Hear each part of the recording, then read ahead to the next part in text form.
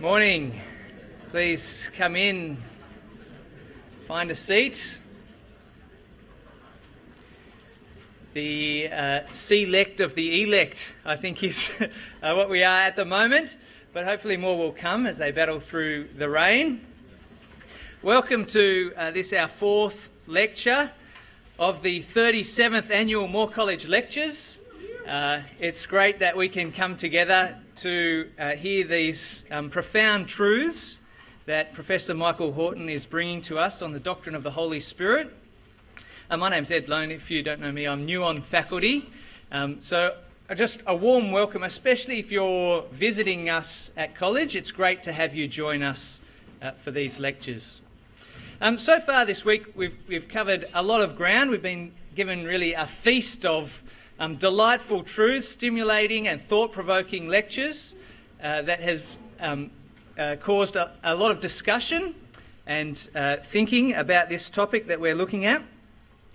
We looked at some neglected areas about the Holy Spirit. Michael reminded us that the Holy Spirit is not just involved in recreation, but in creation, and not just transformation, but he has a judicial role as well. And then, of course, yesterday we looked at that epoch-changing event that happened at Pentecost when the Holy Spirit was poured out and dwells in believers now. A radical change that has taken place and a blessing for all of us who believe. So we're going to be continuing on in our study of the Holy Spirit this morning. But a couple of announcements before we get into that. So if you have a mobile phone, now is the time to turn it off or onto quiet, including if you get emails and it bings for that. We know you're very important, but we don't need to know how many emails you're getting throughout the whole talk. Also, there is a question box at the doors on the outside, and there's little notes that you can write questions on. So please do that. Take that opportunity. If there's anything that comes up through the talk, then write it down on a question, as a question, put it in the box, and Professor Horton will hopefully get a chance to answer that. So after the talk today, he's going to be answering some questions that were put in the box yesterday, and then if there's any more time, he may be able to take some questions from the floor as well.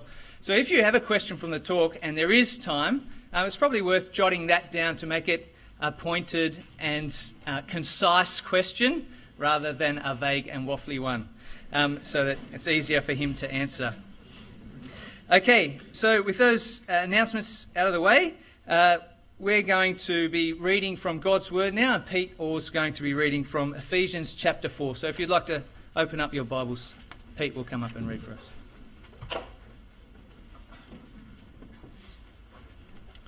Ephesians chapter 4.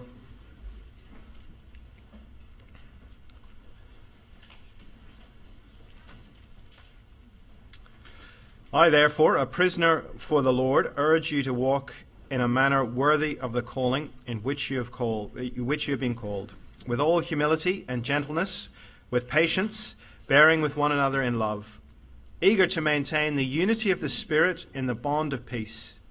There is one body and one Spirit, just as you were called to the one hope that belongs to your call. One Lord, one faith, one baptism, one God and Father of all, who is over all and through all and in all.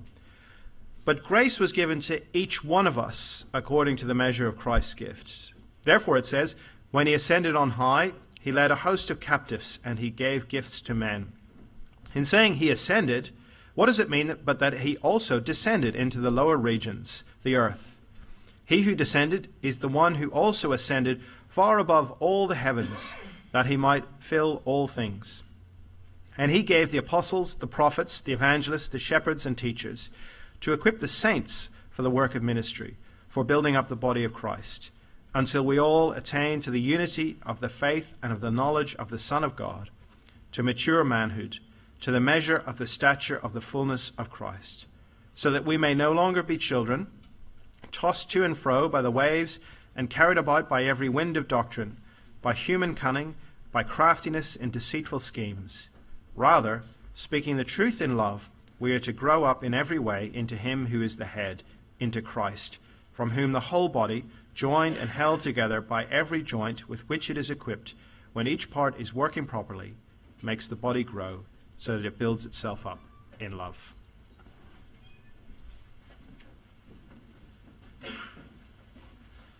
Having heard what God's Word, join me in prayer. Heavenly Father, we do thank you so much for the gift of the Holy Spirit. We thank you that you yourself dwell in us, and we thank you for what you've revealed about this truth through your Word. And we pray now that as Professor Horton comes to speak to us from this truth, that you'll be working in us, help us to receive this doctrine well and to transform our lives so that we might bear the fruit of the Spirit as we live. And we pray this in Jesus' precious name. Amen. Now, I'd like to invite you to join me in welcoming Professor Horton up.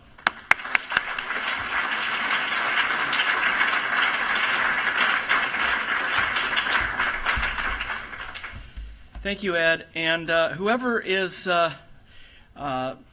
anything to do with the weather, I just want to say it's inconsistent with all of the publicity that we've seen in California. No, I'm actually enjoying this tremendously. I get to go back to an inferno as it's summer back home, so I'm enjoying the rain. Wonderful privilege to be able to come to you again today to discuss further what it means to be recipients of the Spirit's outpouring at Pentecost. And I'd like to direct your attention today to baptism with the Spirit. I had originally titled this The Gifts of the Spirit, but of course I discussed some of that yesterday. I will be discussing the gifts of the Spirit, but more central in this talk is going to be baptism with the Spirit. What do we mean by baptism with the Spirit? Now, one of the tragedies of prolonged debates over the Spirit's person and work is that the gifts become more important than the giver. The great gift at Pentecost is the Holy Spirit. just as Jesus Christ is the gift par excellence, who comes with his gifts of election, justification, sanctification, glorification. The Holy Spirit himself is the down payment. And so the giver is greater even than his gifts. The Spirit unites us to the whole Christ and therefore to all of the gifts that Christ has for us. He doesn't unite us to Christ the Savior without uniting us to Christ the Lord. And together with the Father, the Spirit gave us Jesus. Covered that a couple of days ago. Then trading places, Jesus gave us the Spirit. And now we explore how the Spirit gives us particular gifts as part of the gift, the baptism with the Spirit. First of all, it's important, as I've been trying to mark going along the way, it's important to have a biblical theological background for all of the systematic conclusions that we draw. That's no odd suggestion at more. And consecration really is the background, the Old Testament background for the notion of holiness that I'll be unpacking today for baptism with the Spirit. I take it that under the Old Covenant, there were three categories for the status of people, places, and things: corrupt, common, and holy. In fact, we could reduce the categories to two: the consecrated and the common, because the consecrated could lead to either destruction or deliverance. That which was under consecration, that is, that which was holy to the Lord, was holy to him either for death or salvation. The terms don't refer in the first place to a moral quality, obedience or disobedience, but to a status, to a claim that God makes on persons, places, or things. Ordinary people, places, and things are elected by God as sites of his presence, not because of anything in them, but simply because of who he is. And so it's a status, holy to the Lord. For example, when human beings are involved, to be holy to the Lord is to be placed within the visible sphere of the covenant community, where the Lord is active, where there is a holiness spread across the whole realm that he rules. To reject the covenant's blessings is to be cut off, is to be excommunicated. In other words, if you're not devoted for salvation, you're devoted for destruction, but you're devoted. You're consecrated to the Lord, given to the Lord to belong to his covenant community. And so the whole earth and everything in it is under God's covenantal claim by right of creation. And yet, with the covenants of Abraham and then the covenant at Sinai, you have different types of claims that God makes on people, places, and things. The Exodus will cut away Israel from Egypt, and circumcision will cut away the foreskin, representatively of the passing down of sin, so that the whole person may be saved. Cut off a little bit so that the whole person can be saved. Once more in history, Yahweh claimed people, places, and things as his own, either for destruction or for deliverance. Canaan was his footstool. By itself, it was ordinary. It was no different as a plot of land than any other part of the earth. And yet God claimed it as the stage for his dramatic parable, the play within the play of the story of redemption. And once again, this means that Yahweh will rule directly, as he did in the Garden of Eden. He will rule directly through his viceroy. In this case, Israel itself collectively, before Israel had a king. God will rule directly and immediately, so that everything under his immediate rule, not providence, but under his immediate rule, is holy unto him. By God's command and the presence of his Spirit, Canaan is no longer a common land, but a holy land. And holy land means holy war. So now it's not the terms of just war, nations defending themselves, common nations defending themselves. God's ordinary providential laws and regulations are suspended in favor of harem, in favor of holy war for holy land. God is directly and immediately ruling as the king of Israel. In the other nations, they had their gods as witnesses to treaties. Only in Israel is the God the king, the head of state. So God is directly ruling Israel, indirectly through providence in the other nations, directly and immediately giving Israel its rules, and immediately judging those who lead Israel, and immediately giving his Spirit to the prophets, the priests, and the kings, eventually when Israel has the kingship. So basically, Canaan is under martial law. It's not business as usual. It's martial law. Whatever is there belongs to the Lord. It's a new Garden of Eden. God is going to cleanse the garden of the serpent that Adam failed to do in the Garden of Eden. God himself is going to do this for Israel, but Israel is going to have to keep the snake out. Israel is going to have to not be tempted, not be lured by the gods of the nations. Otherwise, God says very clearly, the land will vomit them out, Leviticus 18:28. The land is holy now. The land will vomit them out. If the nations defiled the land, if the nation of Israel defiles the land, then God will bring upon them exactly all of the curses that he has brought upon the idolatrous nations when he drove them out of Canaan. Deuteronomy 28, the first 68 verses, 29, verses 10 through 29, and chapter 30, verses 11 through 20. There are some passages on this. Eventually, they do follow Adam in their transgression, listening to the serpent, and Yahweh cuts them off from the temporal land. To put it simply, the Holy Spirit is not a plaything. His presence is as much judgment as comfort. The Holy Spirit is the third person of the one holy God. And even within these places, such as Eden and Canaan, there were concentric circles of increasing holiness, and therefore danger. The tree of life was at the heart of the paradise of God.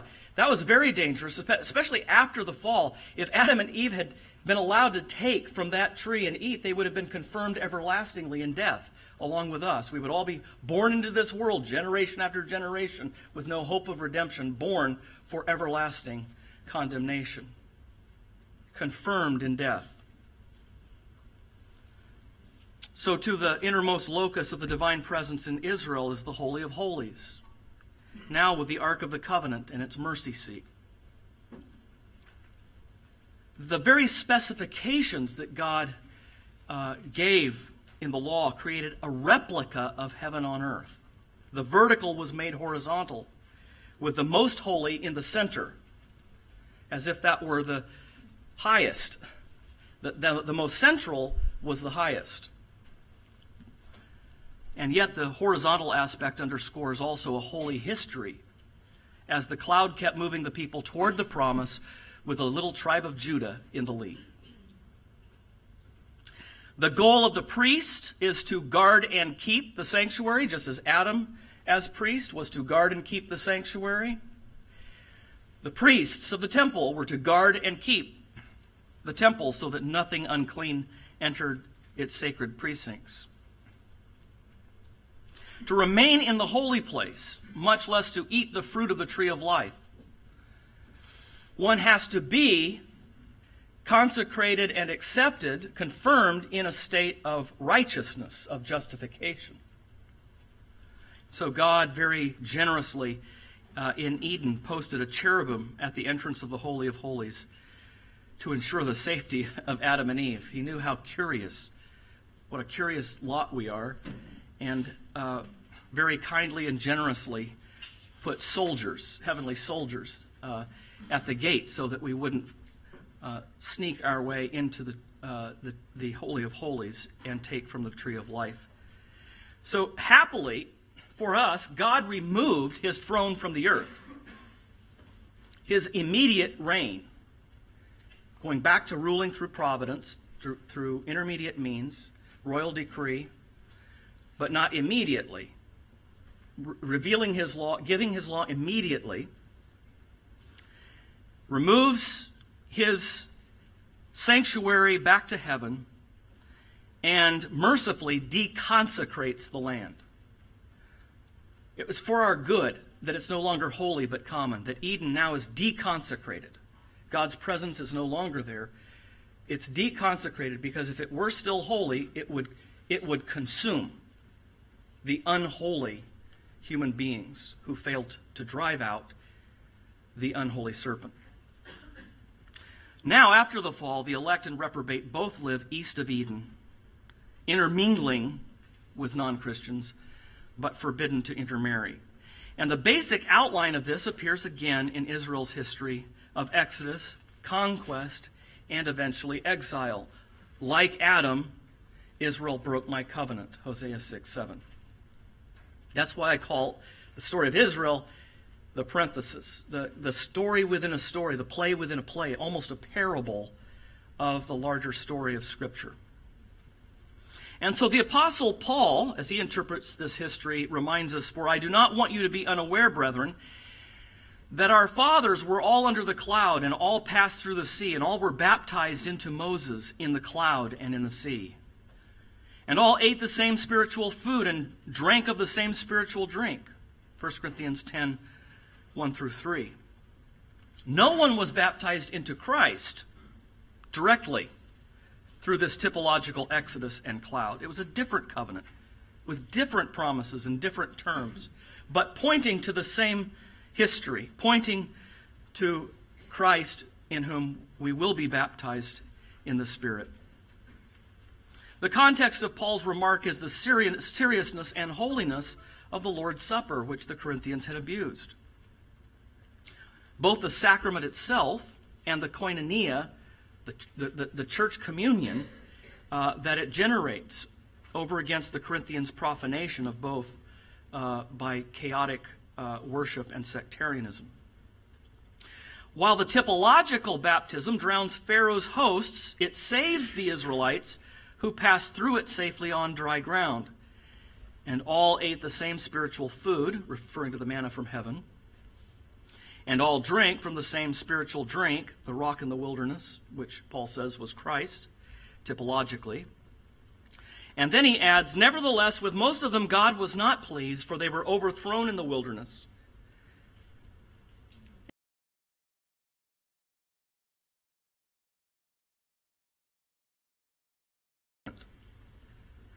Not all made it into the typological promised land. In fact, Moses himself didn't make it into the promised land. Moses, the mediator, was barred.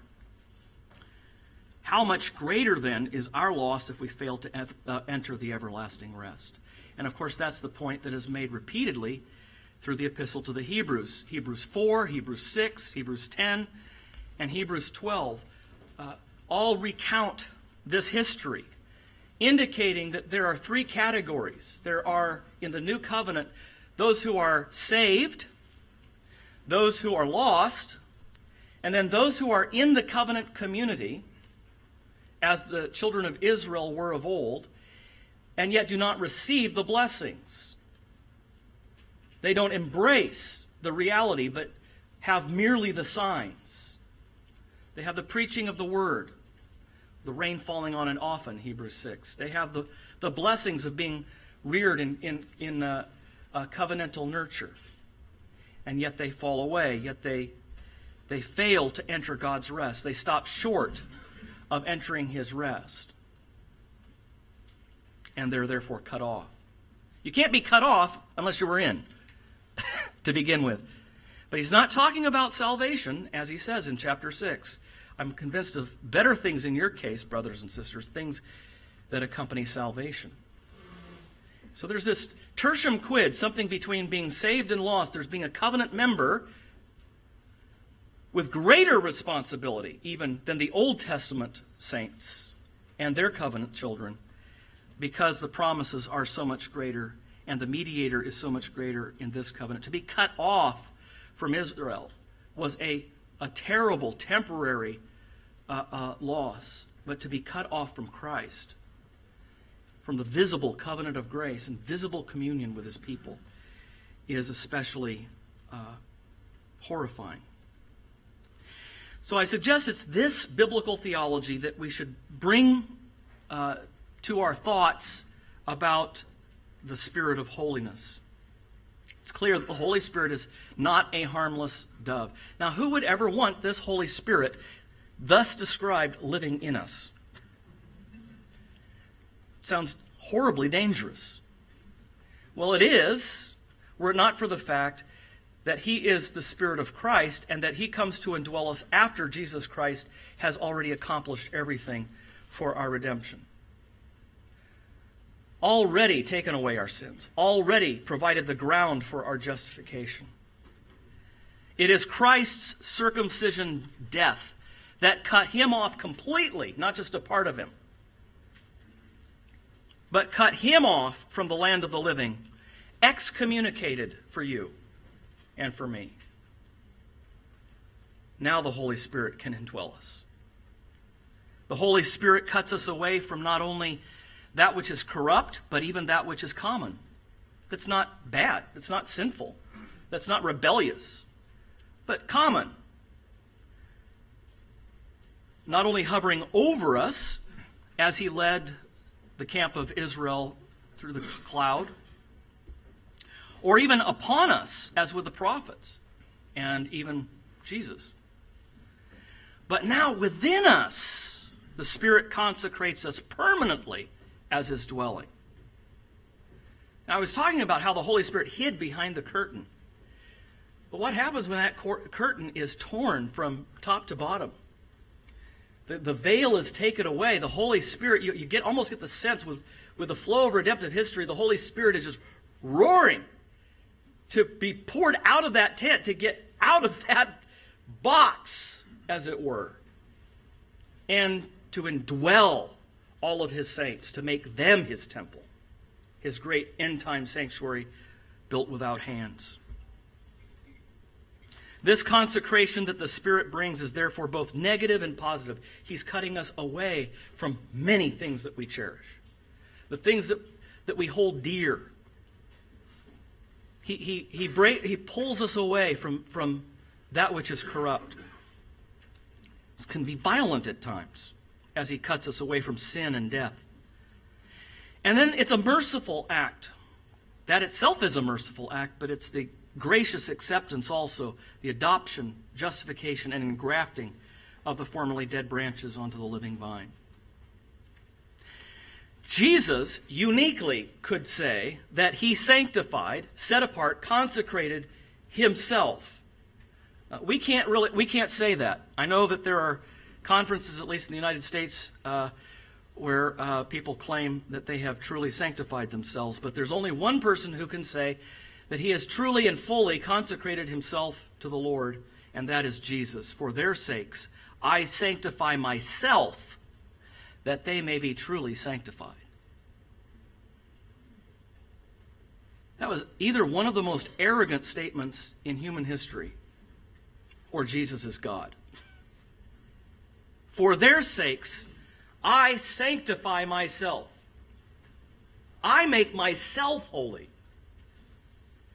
Through his 33 years of active obedience, fulfilling all righteousness on our behalf, by sanctifying himself, we are truly sanctified.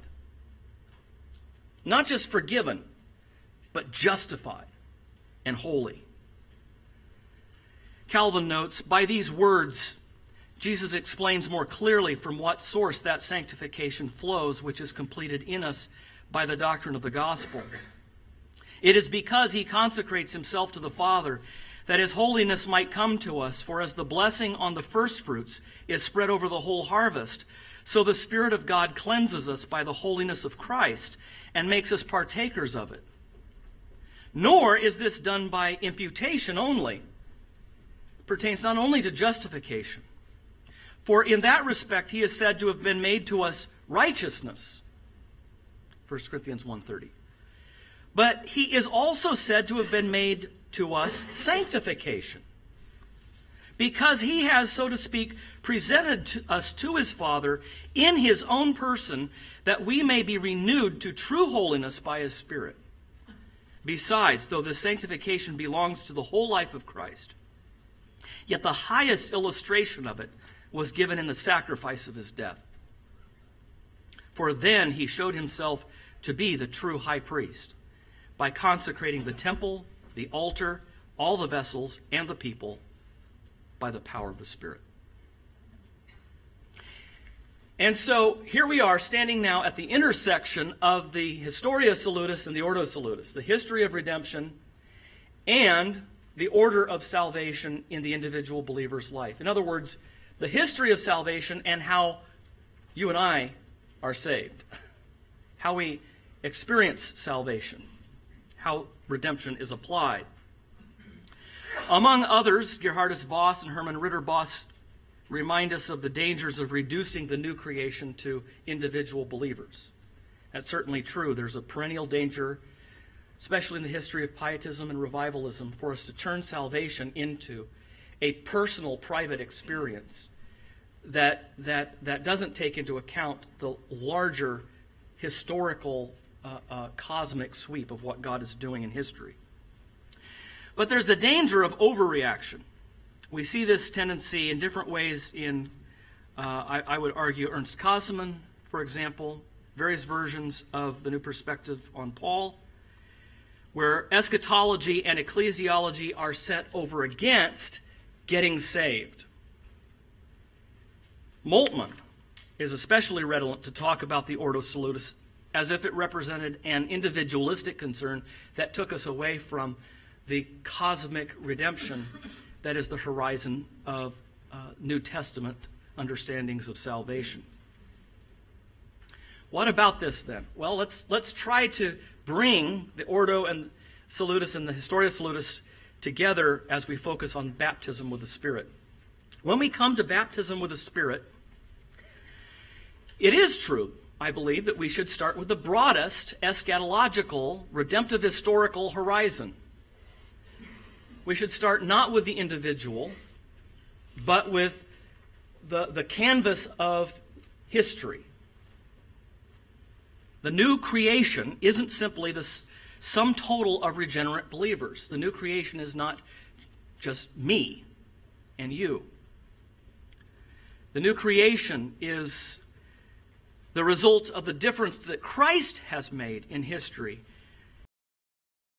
until Christ returns bodily to make the consummate difference in the world. In the meantime, we're being inserted by the Spirit into this new creation with Christ as the firstfruits. Jesus said to his disciples, Matthew 19:28, "Truly I say to you, in the new world, when the Son of Man will sit on his glorious throne, you who have followed me will also sit on 12 thrones, judging the 12 tribes of Israel." Palingenesia is the word that is used here for new world, but can be more accurately rendered, as the NIV does, the renewal of all things. Could even more precisely, I think, call it the regeneration of all things. There is both an collective import to this palingenesia, as implied in 2 Corinthians 5:17. Here's how the ESV reads: "Therefore, if anyone is in Christ, he is a new creation." But I think the NIV is a little closer on this one. I don't usually say that, but "Therefore, if anyone is in Christ, the new creation has come." See the difference? Therefore, if anyone is in Christ, he is a new creation. versus, therefore, if anyone is in Christ, the new creation has come. Literally, behold the new, or behold has emerged the new. Both versions offer nearly identical renderings of the dependent clause. The old has passed away, behold the new has come, ESV. And the old has gone, the new is here, NIV. So basically the same on the dependent clause. But the ESV rendering of the primary clause already prejudices a more individualistic and less eschatological view of the new creation. The new creation is, first of all, something that Christ has brought into the world as the first fruits. And then, as a result, something that we, as individuals, are swept into. So there is the new creation, and then we become inserted by the Spirit into that wonderfully cosmic work that he has accomplished. The new creation, indeed the new birth, is cosmic in scope and individual. The individual aspect. Paul says God has saved us, not God has saved it. God has saved us, not because of works done by us in righteousness, but according to his own mercy by the washing of regeneration and renewal of the Holy Spirit. So real individuals are the objects of the Spirit's renewal. The regeneration of all things began with Christ's bodily regeneration, resurrection, and will be consummated with the resurrection of our bodies and the restoration of the whole creation. Until then, each of us becomes inserted into this palingenesia by baptism into Christ's death and resurrection, as the passage from Titus 3:5 attests. And so this palingenesia, this renewal of all things, works from the outside, from the inside out.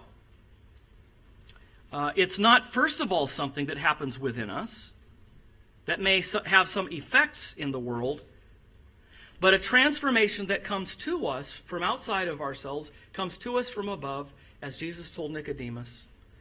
Unless we are born from above, we cannot see the kingdom of heaven.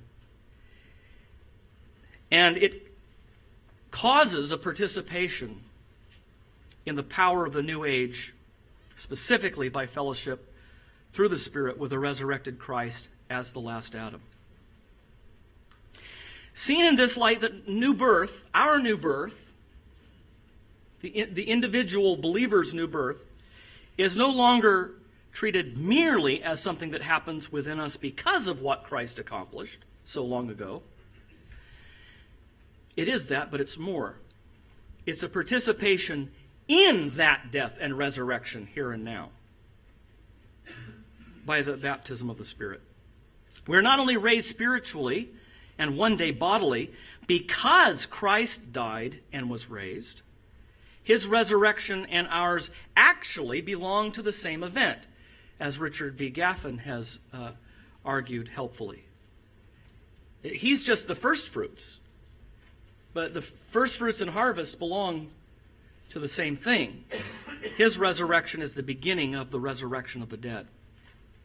So I would suggest that N.T. Wright, Jürgen Moltmann, and others are perfectly right to broaden the eschatological horizon from just focusing on the individual soul.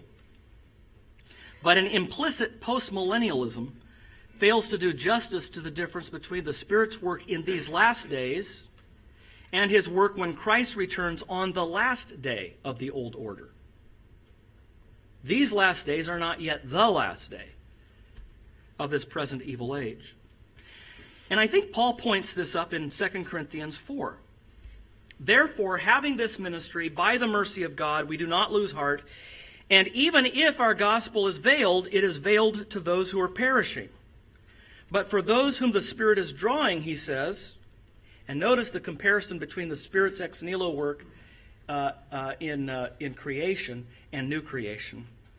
But for those whom the Spirit is drawing, Paul says, God, who said, let light shine out of darkness, let there be light, has shone in our hearts to give the light of the knowledge of the glory of God in the face of Jesus Christ. Jesus Christ becomes the new sun of this new creation. And it's an ex nihilo event. Let there be light. Christ's ambassadors follow him now in his humiliation, suffering for the sake of the gospel, to reign with him in glory in the future, but not in the present. For now, Paul says, we are always carrying in the body the death of Jesus. And we have to allow ourselves to think, that's a creepy thought.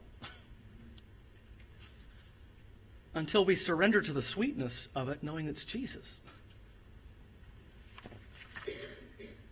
We are always carrying in the body the death of Jesus, so that the life of Jesus may be also manifested in our bodies.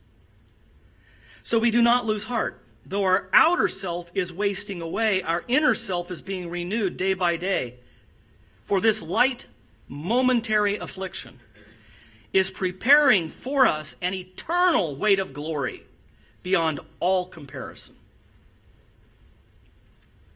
You see what he's saying? He's not saying that our bodily existence doesn't matter. He's not saying the cosmos doesn't matter. He's not saying that it's the eschatological horizon of the palingenesia is reduced to the individual soul and going to heaven when we die and so on and so forth. He's not saying any of that, but he is saying, for now, the palingenesia is taking the form of regeneration.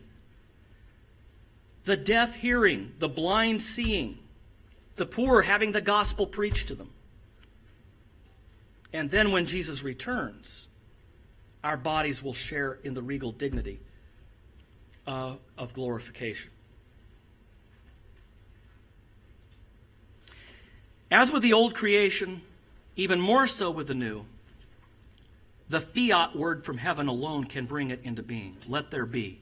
And there was. It's a lot harder, as it were, speaking in human terms, it's a lot harder for God to regenerate than it was for him to create in the first place. Someone asked Martin Luther, are you saying we don't contribute anything to our salvation? And he said, oh, I'm sorry if I gave you that impression. No, I don't mean that at all. No, we contribute a lot. Sin and resistance. And you know, that's what we are contributing. It's not just that there isn't anything. There is sin and resistance and rebellion. What he speaks into existence is life and joy and peace, where there's only war and rebellion and hostility and hatred of everything he is and represents. Consequently, the Spirit's descent brings disturbance and conflict. It brings it into this present evil age and into our own hearts. On one hand, he brings us assurance that is so comforting, but the same presence that brings us assurance starts a war. The war between the flesh and the Spirit. The Spirit gives us new birth, delivers us, as it were, at this precarious and busy intersection between the two ages. This passing evil age which is dying, that's covered on the news every night. And the age to come that is breaking in on this present evil age.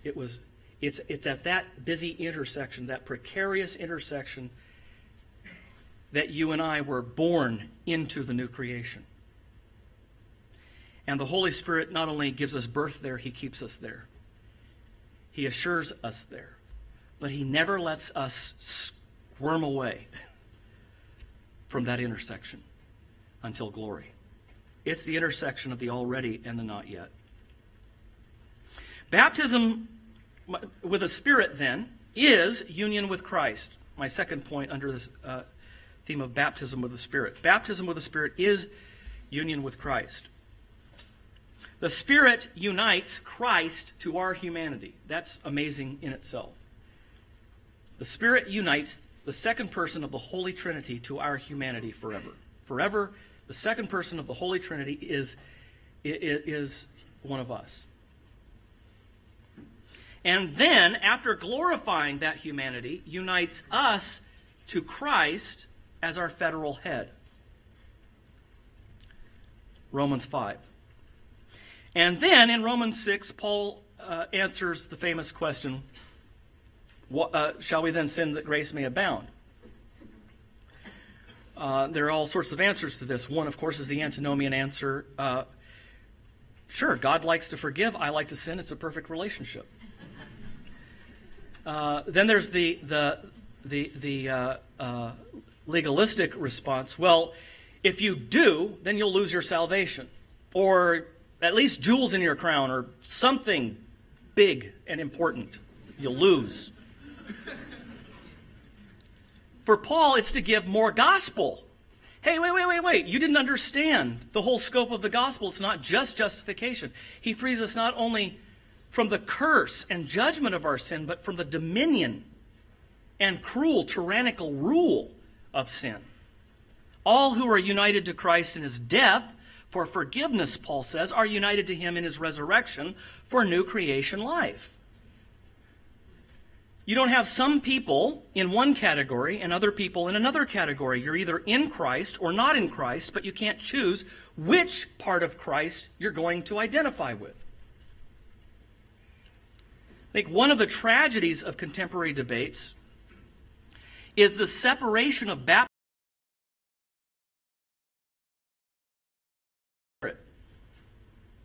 or as I prefer, baptism with the Spirit. And also the separation of both from baptism itself, which I'll talk about tomorrow. I want to focus here on the first problem. While there is, I believe, a distinction without separation between the sacrament of baptism and the new birth, there's a clear distinction between the sacrament and the reality. I'm not aware of a single passage that suggests even a distinction between baptism into Christ and Spirit baptism. We are only in the Spirit because we are in Christ. If we are said to be in the Spirit, it is only shorthand for being in Christ. Because, as we've seen, to be in Christ is to have the Spirit. To have the Spirit is to be in Christ. Christ's ministry and the Spirit's ministry are so interchangeable because their mission is the same in this time between the times, even though they do what they do differently. In fact, it's better to say we're baptized into Christ by the Spirit. We're not, properly speaking, baptized in the Spirit. We're baptized with the Spirit into Christ. We do not have a single blessing in the Holy Spirit. We don't have some blessings in Christ and then other blessings in the Holy Spirit. The Holy Spirit is not the mediator. The Holy Spirit cannot be the mediator because that's not who he is. The Holy Spirit is the one who unites us to the mediator. All of our blessings are found in Christ. The Holy Spirit unites us to Christ and therefore to all of his benefits. Even if we seek anointing in the Spirit, we will only find it in Christ. We go to Christ for the Holy Spirit. We do not go to the Holy Spirit for the Holy Spirit. We go to Christ for the Holy Spirit. The Holy Spirit's whole job description is to focus our eyes, to rivet us, to fix us on Christ, the pioneer of our salvation.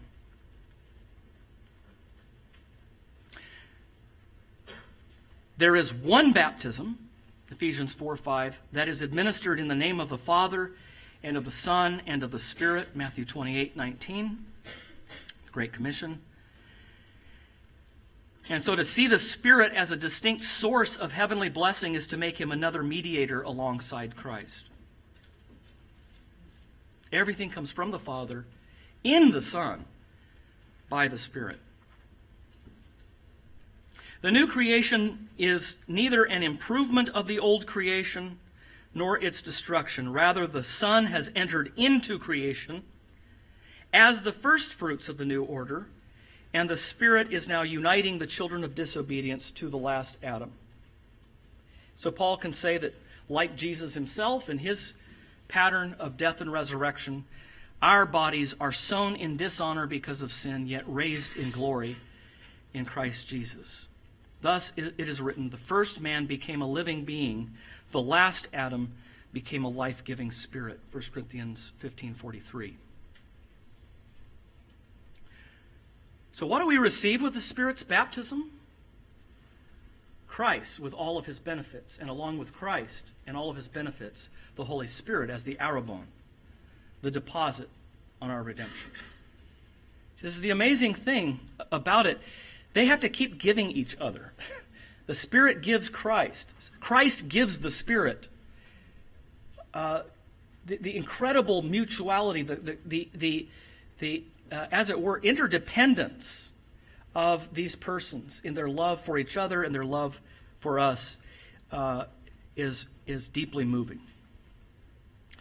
First, the Spirit unites us here and now to Christ by working within us to raise us from spiritual death. And in this Trinitarian way of thinking, effectual calling is not coercive. It's not the operation of an external force on an object, like a hammer on a nail. The Holy Spirit is the one who is working within us to win our consent, to bring us effectually, draw us effectually to that word that has been spoken by the Father in the Son. And that's why nothing that the Father speaks ever returns to him without accomplishing every purpose for which he sent it. Isaiah 55:11. When God says, "Let there be light," whether in the first creation or the new creation, it is so. There is generation in the first creation and regeneration in the second. But he also commands, "Let the earth bring forth." The new birth, in which we're passive recipients, yields to conversion, in which we are now active for the first time. In regeneration, we're passive. "Let there be light" is not the result of us saying, "Okay, I've decided to have the light." In regeneration, we're passive. It's ex nihilo. Let there be life where there's only death. Let there be light where there is only darkness. But then there's conversion. Conversion consists of repentance and faith. Turning away, turning toward. That's not God doing that for us.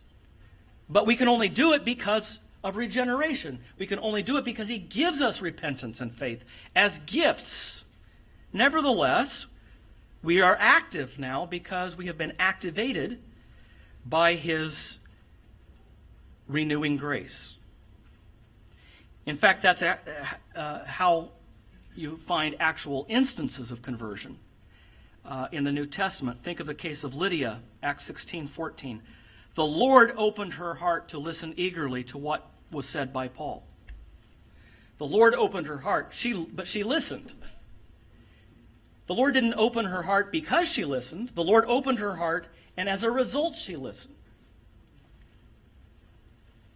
But it changes.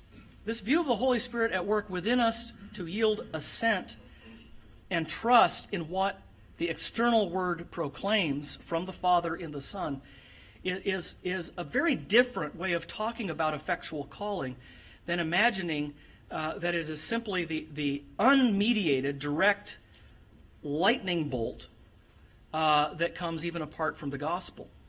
In every instance in the New Testament where the new birth is given a means, an instrument, it is the preaching of the gospel. God's word is effective because it comes from the Father, because it proclaims the Son, and because it is made complete in us, winning our consent by the Holy Spirit. And so, union with Christ is the motif that encompasses all of the gifts that we receive in salvation. We find even our anointing with the Spirit by being united with Christ. And yet, Calvin is exactly right when he says, no particle of grace from God in Christ ever comes to us, no particle of it, except through the Holy Spirit. No particle comes to us except in Christ, but no particle of it comes to us apart from the instrumentality of the Holy Spirit. So the bottom line, we don't look to Christ for one level of salvation and to the Spirit for another. We get on the plane with Jesus and we move into first class with the Holy Spirit. We look to Christ, who gives himself and the Holy Spirit with all of his gifts. We may be on different stages, on different days. In the transformation, the let there be, and there was part of that. But we all share in one Lord, one Spirit, one baptism. Against both Rome and the Anabaptists, Calvin emphasizes with Paul that we do not find Christ by ascending into heaven or by descending into our hearts, but by the work of the Holy Spirit through his word. We are one with the Son of God, he says, not because he conveys his substance to us, but because by the power of his Spirit he imparts to us his life and all the blessings which he has received from the Father. Since we are clothed with the righteousness of the Son in justification, he adds, we are reconciled to God and renewed by the power of the Spirit to holiness. Because of the judicial aspect of the Spirit's work in uniting us to Christ. Justification. Because of that, since that has happened, now Christ can be for us also our sanctification, our gradual growth in holiness. Let there be, and there was, along with the progressive sanctification of let the earth bring forth, and the earth brought forth. Truly, you bring forth the fruit of the Spirit. You're not passive in that, as you are in your new birth. You're active, and that activity itself is no less due to the Holy Spirit's grace than the ex nihilo miracle of regeneration. And so we don't descend into ourselves in sanctification any more than we do in justification. We look outside of us to Christ, and that's what the Holy Spirit does. The Holy Spirit doesn't make us introverts. The Holy Spirit doesn't take our eyes off of Christ and put our eyes on his work within us, his graces within, but drives us out of ourselves to focus our eyes on Christ and his finished work for us. Declared holy, let this sinner be justified. Also declared alive, let this dead person now be alive. But then also let the earth bring forth. Bring forth, therefore, the fruit of righteousness and holiness. All that is found in Christ is holy because it is in Christ. Christ is the Holy Land.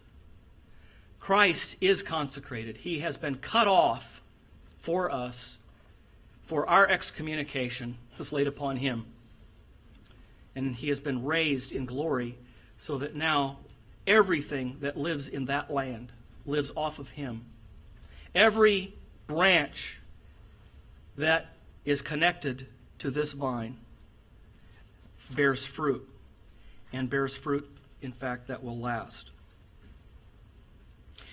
And then in the apocalypse, everything that is unclean, the serpent that defiles and tempts, is cast out of the cosmic temple forever. And that's when there will be no distinction between heaven and earth. Finally, once and for all, God himself, having cast the serpent out of the garden, will cleanse it, and everything within its holy precincts will be holy to the Lord.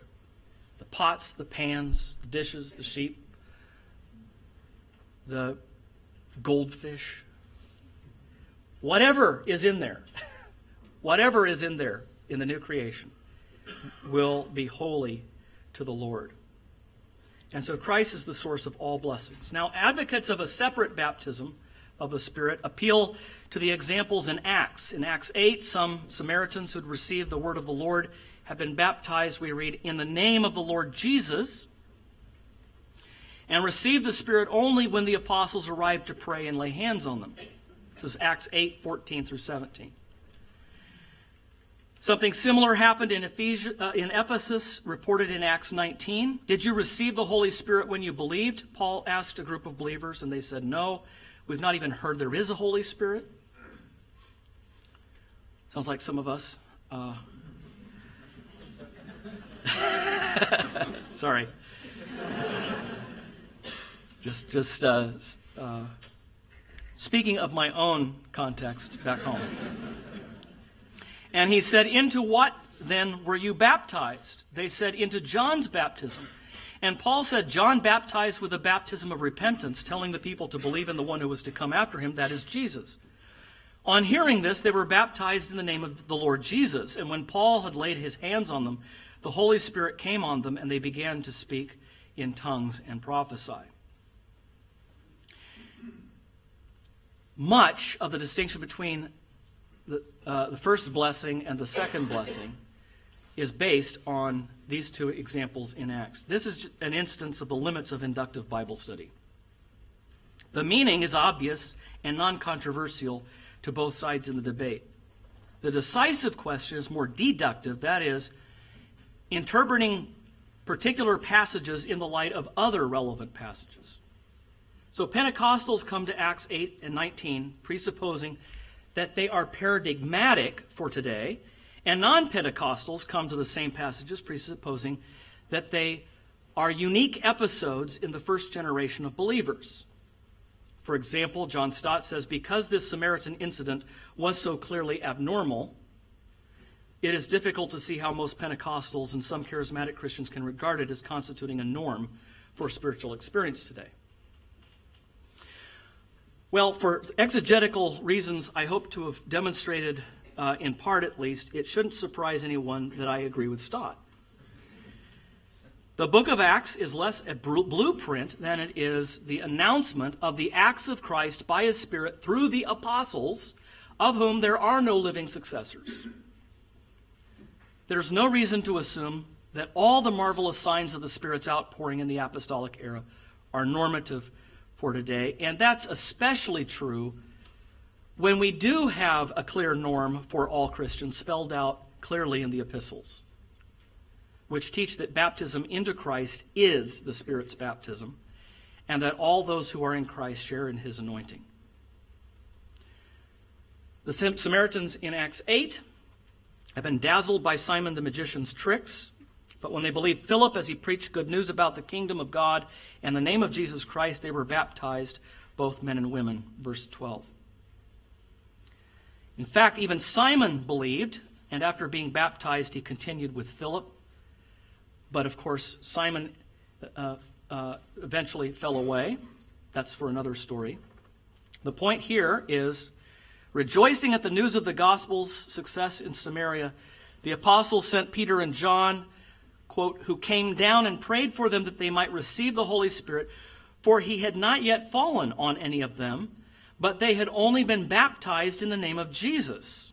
Some connection here between being baptized in the name of Jesus and the Holy Spirit not being given.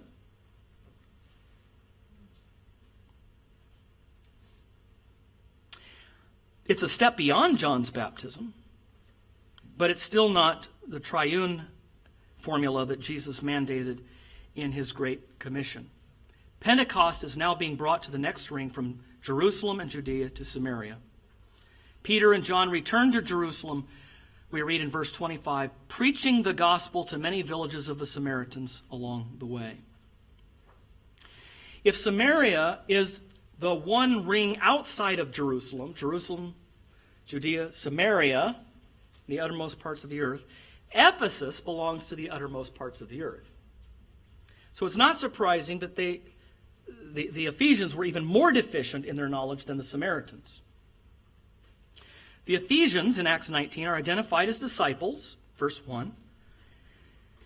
Paul asks them, did you receive the Holy Spirit when you believed?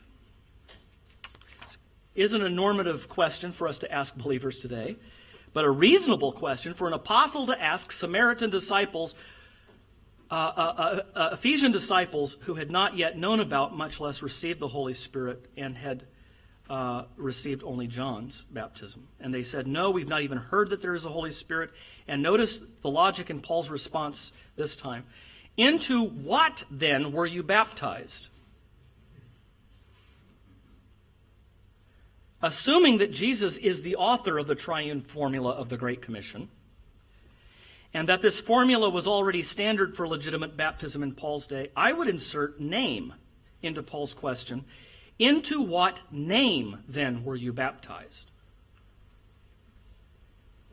And I think that interpretation is supported by their answer. Into John's baptism, which, of course, lacked a Trinitarian formula. Now it all makes sense, Paul must have been thinking. John's baptism was different from the one that Christ inaugurated. In fact, Paul explains to them, John baptized with a baptism of repentance, telling the people to believe in the one who was to come after him, Jesus. So Paul laid hands on them and they received the Holy Spirit. It's a little Pentecost. It's going, the gospel, what happened in the upper room for Jerusalem and Judea is now happening to Samaria. Again, the distinction between the foundation-laying era of the apostles and the building program that we are in today. In any cases, brothers and sisters, even if these instances are normative, here's how they would have to be normative for us. They would be only normative in relation to a very specific set of circumstances. With disciples who profess faith in Christ but are unaware of the Holy Spirit, and have been baptized by John the Baptist, or in the name of Jesus apart from the name of the Father and the Holy Spirit. If they meet all of those criteria, then this is normative for today. But if anything, these passages press us to see not only a closer relationship between Christ and the Spirit, but between baptism with water and baptism into Christ, without in any way identifying water baptism with regeneration. So I again appreciate Stott's argument that while Spirit baptism is enjoyed by all who are united to Christ through faith, there are degrees of filling.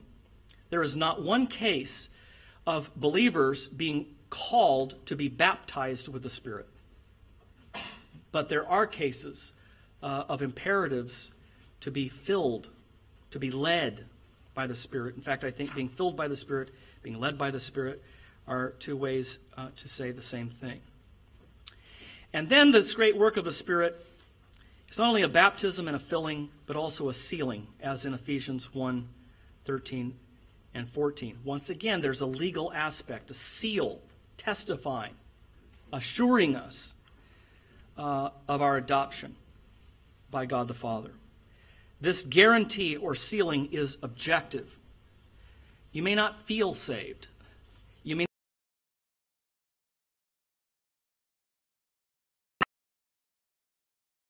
not.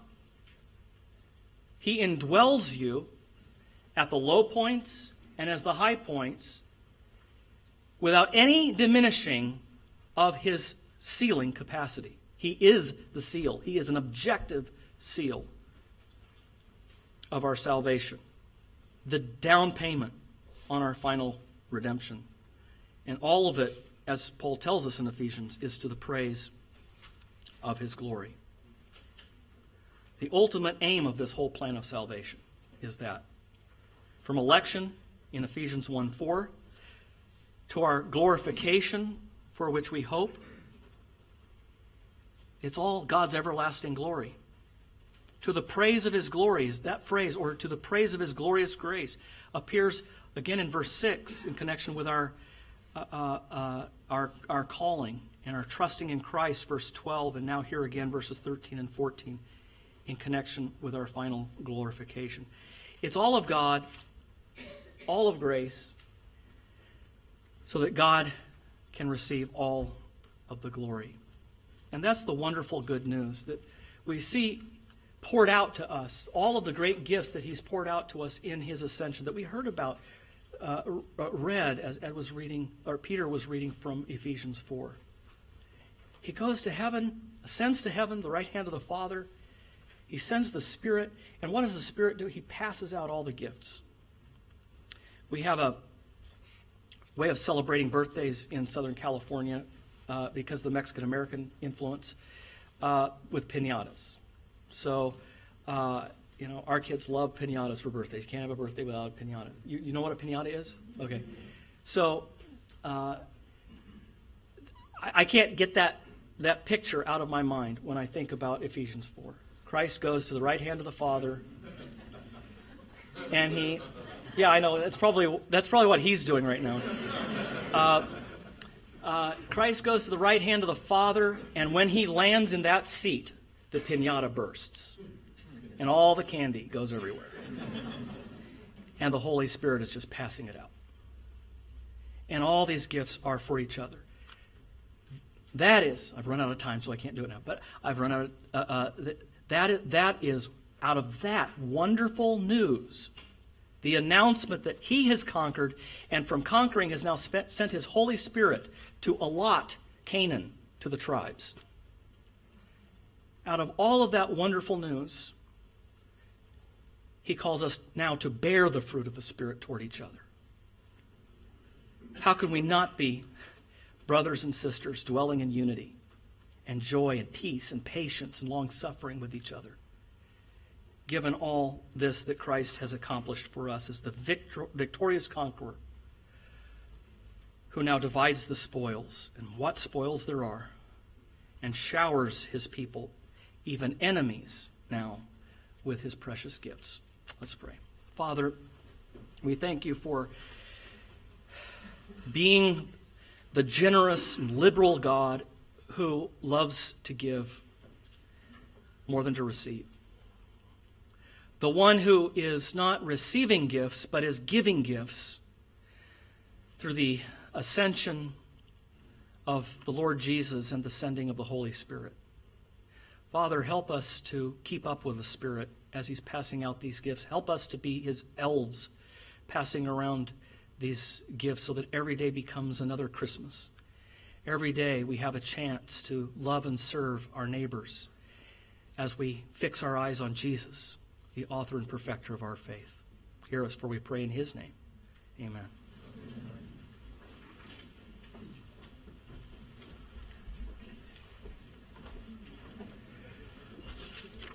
All right, we're now going to move into a question time, and we're going to begin, after Professor Horton has had a little drink, with him answering some questions from the question box.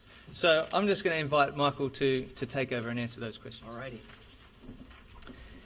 Yeah, I wanted to, before we moved on to the questions of today, not just roll over the questions you've been putting in the box. Can you comment on the charge that those from a Reformed tradition limit the Spirit because they don't really believe in the miracles and have been influenced more by modern Enlightenment traditions? Yes, I've heard this criticism, and I certainly think it's true of Protestant liberalism, but I don't think it sticks at all for Reformed Christians who hold to, even those who hold to a very strict cessationist perspective. That is, that the sign gifts have ceased. It's not because of a wariness of the miraculous. I think of someone like B.B. Warfield, the Lion of Princeton, wrote a book arguing that the era of the sign gifts has ended, was one of the greatest defenders of the supernatural character of the Bible and the miracles of Jesus and his identity as the God-man. Went right up against Enlightenment notions.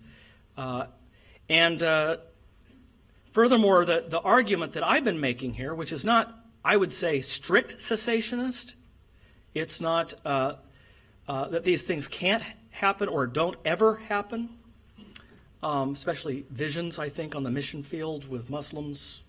It's not that I don't think any things happen out of the ordinary. Those who have made the argument, though, that there is no office of apostles still today are not guided by the Enlightenment.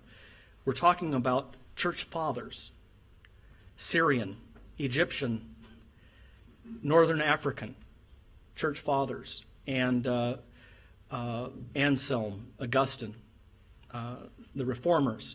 They're hardly indebted to the Enlightenment. for those views. Now, what do you make of Paul's argument, the private use of tongues in 1 Corinthians 14? This is a great question, and I wasn't able to get to it. So let me just very quickly, so I'll be quick about it, mention the passage. Okay, so Paul upbraids the Corinthians for severing the gift of tongues from intelligent interpretation and proclamation of the gospel. Brothers, do not be children in your thinking. In the law it is written, by people of strange tongues and by the lips of foreigners will I speak to this people, and even when they will not listen to me, says the Lord. These tongues are a sign, Paul says, not for believers, but for unbelievers, while prophecy is a sign not for unbelievers, but for believers. 1 Corinthians 14, 20 to 23. Well, by invoking Isaiah 28, 11, and 12, Paul is identifying tongues as a sign of temporary judgment on the Jews. In Romans 11, he argues that a partial hardening has happened in order to make the Jews jealous by God working with the Gentiles. And if their failure, Paul says in Romans 11:11, if their failure means riches for the Gentiles, how much more will their full inclusion mean? For now, I think what Paul's saying is tongues serve as a judgment against the Jews who are having to listen to the gospel in foreign tongues, foreign languages, as prophesied by Isaiah. They should have embraced the gospel immediately, first. But now they're hearing Gentile dogs preaching their gospel they should have embraced. And Paul adds that this is exactly why prophecy, preaching, rather than speaking in foreign tongues, should be used in public worship. Otherwise, he says, if outsiders or unbelievers enter, will they not say that you're out of your minds?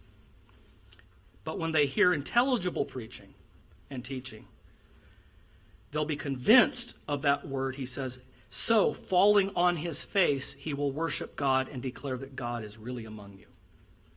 When there are intelligible words of prophecy proclaimed and taught. From the Spirit's work in creation, how do we distinguish the work of the Spirit in creation, the work of the Son?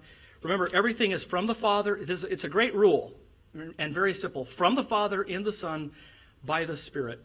The first way to distinguish the work in creation is to remember that everything comes from the Father, in the Son, by the Spirit. God's external works are analogous to the internal processions. The Son coming from the Father and the Spirit coming from the Father and the Son. The Son is the mediator. The Spirit is the one who puts it all together.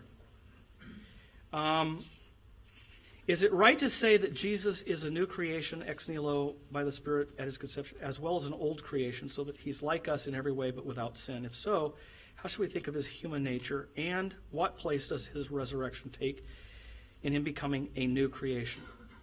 Well, first, this is what it means to be firstborn from the dead, the firstborn of creation.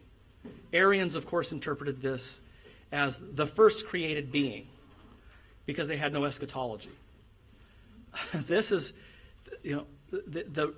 his title, firstborn from the dead, or firstborn over all creation, isn't about his eternal deity. It's precisely about his assuming our humanity. And so, ironically, if we don't recognize this kind of adoptionism, today I have begotten you, if we don't acknowledge that kind of adoption of Jesus as the last Adam fulfilling his role, we can interpret those verses in an adoptionistic, capital A, adoptionistic way that says, well, therefore these verses are about his eternal deity. Declared to be the Son of God, Paul says, according to the Holy Spirit, by his resurrection from the dead. There again, not referring to his eternal deity changing, but rather to his status now as the glorified last Adam. Now, plug them in. This is what you want to plug them into, because this is what they'll be like. Only when he was glorified was the Spirit sent, because only then did we have our human federal head that we could be plugged into for everlasting life. Only then was he at the status where he could be of saving rather than condemning source for us. Thanks, Michael. So we will now open up to questions that you might have from today's lecture. So the microphones will come around. There's one down the front here, and put your hands up, and the people with microphones, and I'll just point to you, and Michael can just answer. All right, over here first. Thank you again, Professor.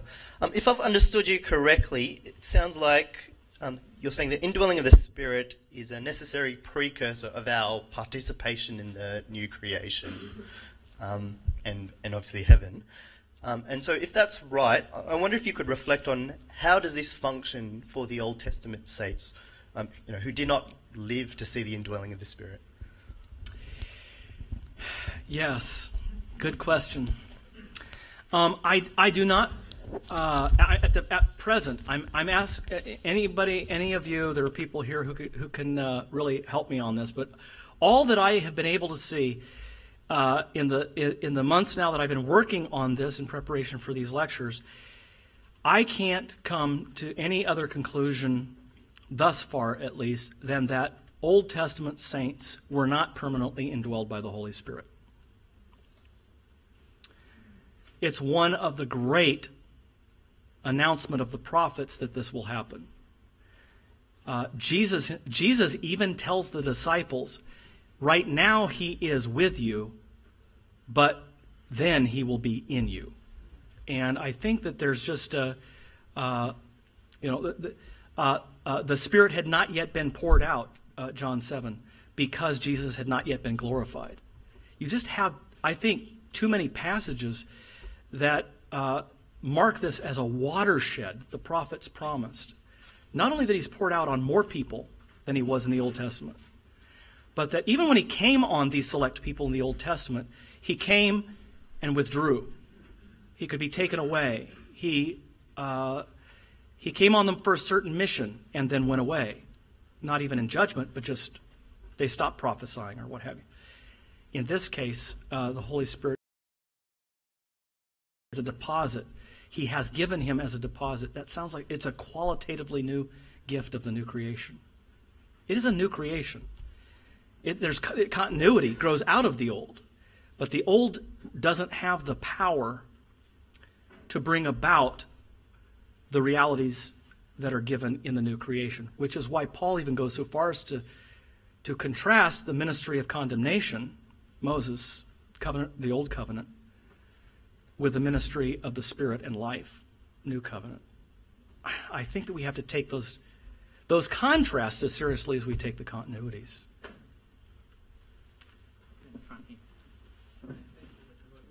Am I on? Oh, hello. Hi. So this is kind of following on from yesterday, because I was waiting to hear what you said today. But yesterday, one of your conclusions was, so we don't need an office of prophet anymore, or these miraculous gifts aren't necessary. Prophecy or tongues or healings. I'm guessing that you don't mean that they absolutely don't happen anymore, not totally cessationist. And if that's the case, can you explain the benefit of concluding this, like an explanation of the purpose you're concluding, talking about these kind of miraculous gifts in negative terms, that is, we don't need them, rather than in positive terms of their use today. And maybe another way of saying that is, so even if we don't require these gifts, should we desire them? Okay, great. Yeah. First of all, really quickly, just to make indwelling, not indwelling doesn't mean not regenerate. I think we have to be ready to to see regeneration as continuity, but there are discontinuities about the experience of the Holy Spirit in that complex. So now I'll switch over to your question. I shouldn't use the terminology that we don't need them. I don't decide whether we need them or not. Sometimes they're needed, sometimes they're not. But God determines that. The question really is not whether we need them, but what has God, first of all, intended by them. And so that's why I say we've got to go back to the question, what are these sign gifts, before we even talk about whether they're still for today. Because I think that what passes for sign gifts today largely don't fit the pattern of Acts. That they aren't even of the same nature as the gifts of the book of Acts. The miracles were signs that pointed to the reality they signified. It's striking to me that Jesus never used signs as a way of drawing attention to his divinity. Rather, what he did was use the signs to announce who he is as the God-man. In other words, he's not doing it as a sort of to overpower people. He knows that they aren't going to believe, even if one were to be raised from the dead. For this, the Holy Spirit must come, and all of the things that we've been talking about. A wicked generation looks for signs. But it's of great redemptive historical significance, as well as for the people who saw, that they understand who he is. Not just that he is God, but as God, what is he doing? He is raising the dead. He is opening the eyes of the blind. He is fulfilling Isaiah 61 as the one who opens the ears of the deaf and so forth.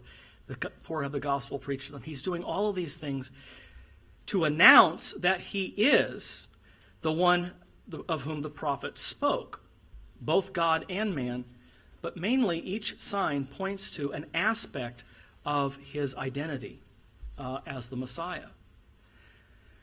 So I think he did that. I think that is, we point people to the Scriptures. One classic example for me that is distinguished from prophecy is visions. That's why I mentioned that in passing.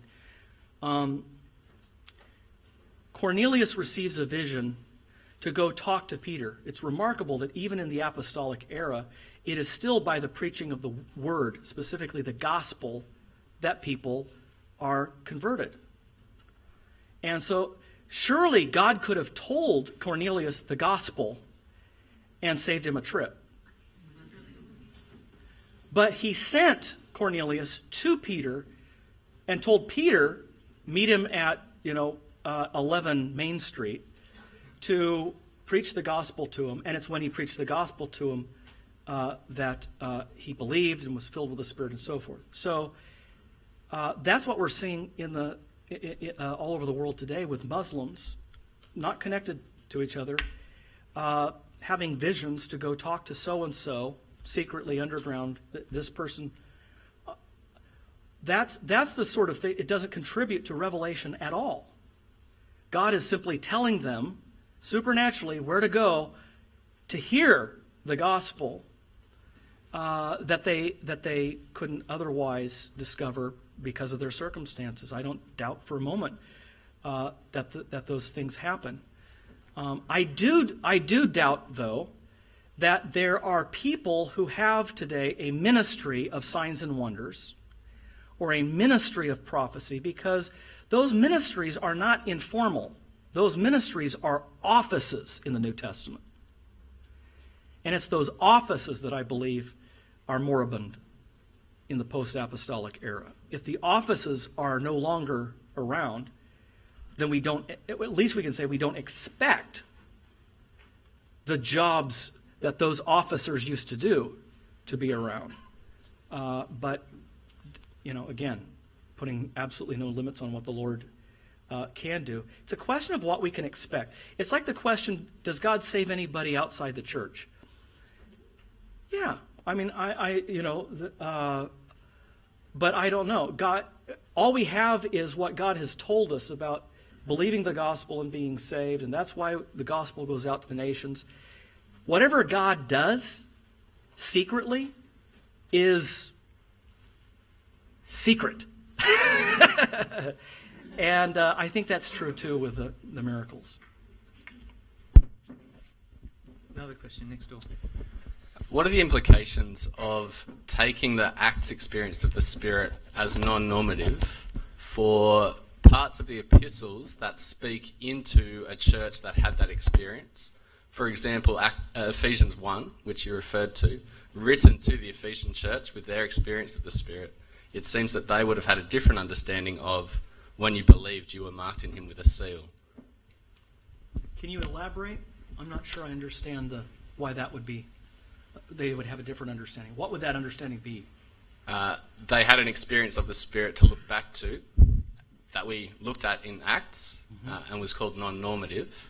How do we get away from that kind of reading of Ephesians to say, well, for us, whether we feel the Spirit or not, we are told that we are marked with him? Okay. I guess I wouldn't read so much into Ephesians 1:13 to say that they were the sealing with the Spirit was somehow defined already in Acts. I think that what Paul's talking about there are the objective gifts that we have in union with Christ. Election is not an experience that varies. It's something that is a decision God has made from all of eternity. Redemption is something that happened outside of us 2,000 years ago. And the sealing with the Spirit is something that the Spirit does objectively with us and in us. And I agree with the Reformers at this point that this sealing is visibly represented in water baptism. And so this is why I think good pastoral counsel in the past has been look to the promise that God has made to you in your baptism. And this is the confidence, the objective confidence that we have through faith. Now, if we don't believe the promises, then that baptism, we're not receiving the reality that it promises, and we're judged, we're cut off. But if we believe the promises conveyed to us in baptism, baptism is a sign and seal of God's covenant mercy. Is that?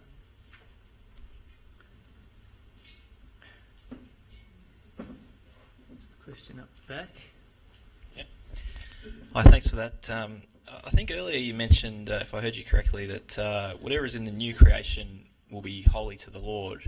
I think you mentioned.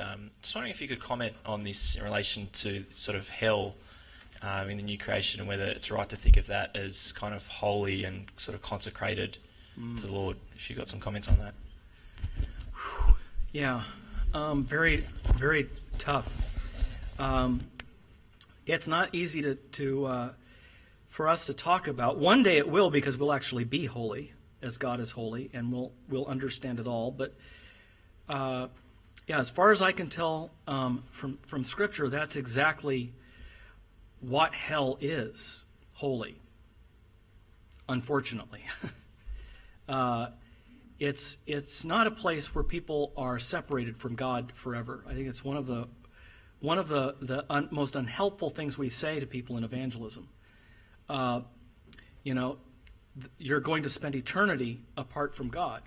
Well, they're pretty happy with doing it now. If there is an eternity, I would, on balance, prefer to have it without God. My life is without God. No, that's not hell. We don't find that in the Scriptures. What we find is that it's where God is present eternally in justice and holiness and wrath. And so the only reason that heaven is heaven for us is Jesus Christ, and the Holy Spirit giving us the faith to trust in him. to be united to him. Everything, the whole cosmos is claimed, is under martial law as holy to the Lord. But hell is that region where holy to the Lord means destruction rather than deliverance. Hi, Michael. Hi. How you going? Actually, don't answer. That's why? What? What did Okay, you if you say? like. Sorry, I missed it. It was funny, and I want to hear anything funny. I asked you how you were going. I've really appreciated you speaking about the new age of the Spirit and how the Spirit is indwelling in believers in a new way, in a permanent way. That's been really great, and I feel like that's quite consistent with something like John 10:28, where Jesus is talking about believers never being snatched away. But I still feel confused about the rest of Scripture, or parts of Scripture that talk about, I think, the Spirit leaving a person. In Colossians 1:23, Paul seems to suggest that people can fall away. They might, if they don't continue in faith, then they won't be saved. So there's that possibility of, I guess, not having the Spirit. You see in 1 Timothy, Hymenaeus and Alexander and Philetus, they were believers and they swerved from the truth. So they also seem to have been saved at one point and not be. And then in Hebrews 3 and 4 and 6, looks like that's happening there as well, particularly the Spirit. People have tasted the Spirit, Yep. and now they aren't. So can you speak to that? Sure. I'll try to be as brief as I can. Maybe even briefer. First of all, Colossians, if indeed you continue in the faith, stable and steadfast, not shifting from the hope of the gospel that you heard, which has been proclaimed in all creation under heaven, and of which I, Paul, became a minister. They're hearers of the word. They have heard and they have embraced it, at least in terms of assent. But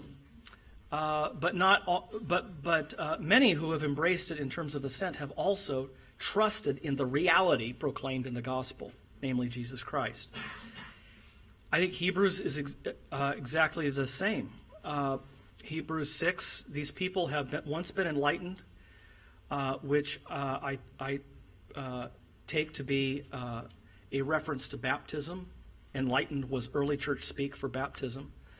Have tasted of the heavenly gift, wonder what that is, the Lord's Supper. Have tasted of the goodness of the Word of God and the powers of the age to come. But then they fall away. They go back, in this case, I believe, in the context, they go back to Judaism. People who have now embraced the faith or have even now grown up as a generation in the faith. Land that has drunk the water often. That's how he describes these people who were baptized, tasted, and so forth. Look, these are really odd descriptions, right? They've tasted. They've sensed. They've been, even in a certain sense, made partakers of the Holy Spirit. But they clearly fall away. They were the land where the rain falls often, but it doesn't soak into the soil. And so clearly they're the tares sown among the wheat, but they're in the same field. They're in the covenant, but not of the covenant, as it were. How do we know? Because he says, however, brothers and sisters, we're convinced of better things in your case, things that accompany salvation. So on one hand, it seems to me, those who believe it's merely hypothetical, it doesn't really happen, have trouble explaining that the writer seems to think that it does. And it's a real warning. Those who believe that we can fall away and lose our salvation, I think have problems with him saying, but we're not talking about what happens in your case, things that accompany salvation. So then what are we talking about? A third category of people who've been baptized, receive communion regularly, hear God's word regularly, and through those means, in some sense, as Calvin calls it, the general experience of the Holy Spirit in the church, are made partakers of the Holy Spirit, not baptized, but made partakers. Hear that language? Partakers, taste. None of this is consume. They don't feed on the reality. They don't receive. They don't embrace. But they taste and have some participation in, sort of, in a general way. Something short of regeneration. Something short of being part of the new creation itself. But they were part of the visible covenant community, where the Spirit is visibly active in the whole community through the means of grace. People really can taste the powers of the age to come. The reprobate really can taste the powers of the age to come. And that's why they are more culpable, as Esau was, for selling their birthright. So that's how I would interpret those passages. They really fall away, but they're not elect, they're not regenerate. What they fall away from is the covenant, which is why they're excommunicated eventually if they walk out on the faith. And so he's encouraging in all of these passages, all of these real warning passages, he's telling people, don't just be hearers who assent to the historical truths of the gospel, but put your faith in Jesus Christ. And still good warnings for us today. Thanks. This is going to have to be the last one. So if you have other questions, write them down and put them in the box, but we'll have the last question. You're going to have to forgive me because this is a sort of a vague question that I'm sort of formulating as I go, as we say around here, the vibe. And it picks up on your throwaway line about we don't talk about the Holy Spirit in our parts. This sort of publicity problem maybe in what we call evangelical circles, and maybe you'd call more reformed circles, that we're happy to teach about the Holy Spirit, and we're happy to teach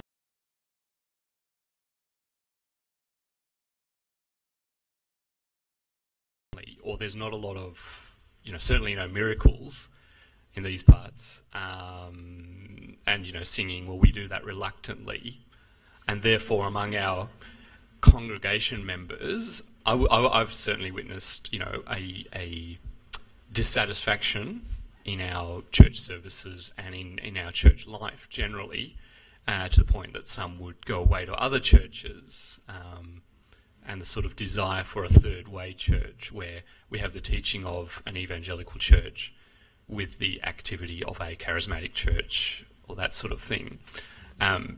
You're nodding, so I'm guessing this kind of makes sense. Can you comment on that, maybe on what the problem is and what we should be doing in our teaching and church activities to address what I think is a problem in our churches? I feel your pain. This is something that I think is a real issue in Reformed circles, conservative Reformed circles in the States.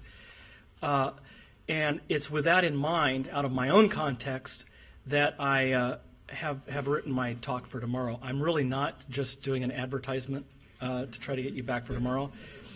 But the whole thing is really how the ordinary ministry is the signs and wonders movement, and that we need a higher, more robust view of what's happening through preaching and sacrament in our churches. And that's one of the reasons we are driving people towards more direct, imminent experiences with God. When preaching is reduced to teaching, and the sacraments are reduced to object lessons, where is God? What is God actually doing here and now in our midst? And so I'm going to focus on that tomorrow. Thank you, Michael. Would you like to join me in thanking Michael?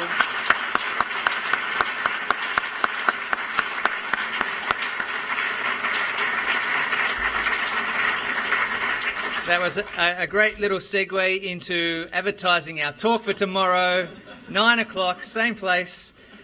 Do come along for that. It should be fantastic.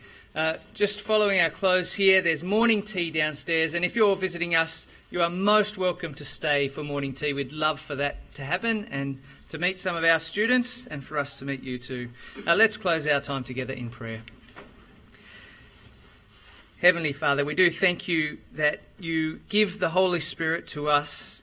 We thank you that you have broken into this evil age with the new age, and we thank you for the cosmic scope of the new creation to come, as well as the personal reality in each of us who believe.